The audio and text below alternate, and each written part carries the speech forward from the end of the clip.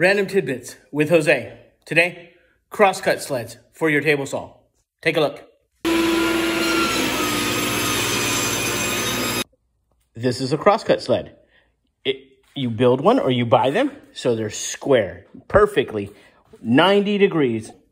Crosscut sleds are made to cut opposite of the grain direction, perpendicular to the grain, like this.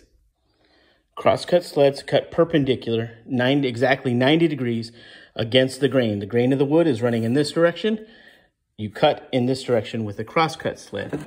You use a crosscut sled or a miter gauge or for different size pieces, you can use a miter gauge similar to this one, where you can get a perfectly 90 degrees or a different cut angle to go cross-cut 90 degrees or a different angle against the blade. The more you know, right? Random tidbits with Jose.